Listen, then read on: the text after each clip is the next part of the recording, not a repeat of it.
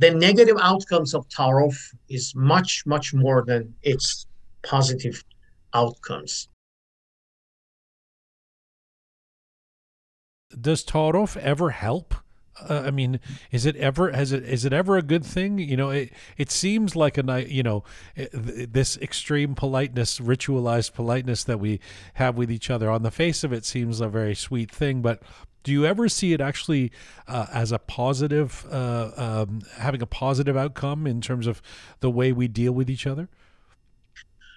Oh, well, sometimes it plays a positive role in terms of when you don't want to insult or you don't want to say something uh, directly. As a result, I mean, somebody's getting upset, you know? And on that, in this occasion, I can see. But generally, let me put it this way.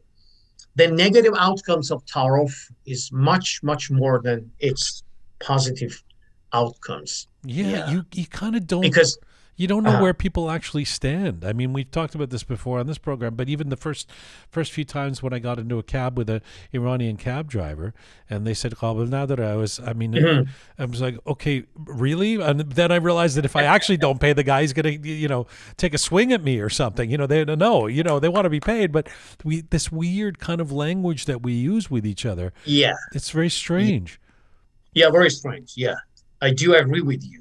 So this is what I'm saying, that Roqe, being Roqe, let's say, and kind of, clarity and transparency is going to work more at the end of the day. Yeah. And we do, as a therapist, as you referred to, we do have a cognitive distortion, which is called jumping to conclusion. Okay. And jumping to conclusion is what you think about. I'm thinking what Gian is thinking about me, and what about his, what my mind reading, let's say. So when we do use tarof, mind reading, which is an example of jumping to conclusion, is highlighted, is increased, let's say. And we do think about each other. When I'm, for instance, sitting, when I'm thinking about my relationship with you, when I'm at home alone, what did he mean by that? Right. Well, that would seem to, and why he said so, why he behaved, and this is, it paved the way for doing, jumping to conclusion and mind reading, which could hurt our mental health and pushing us towards unhealthy relationships. Yes. Which could affect our mental health in a destructive way. Yes. Yeah.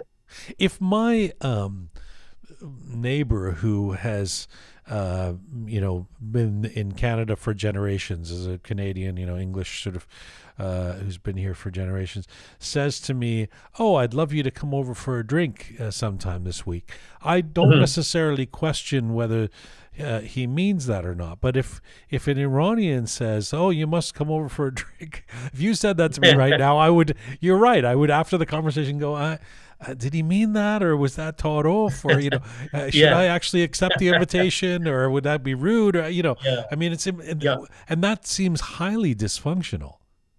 Yeah, was it real or unreal? Yes. His or her invitation. Yeah, I do agree with you.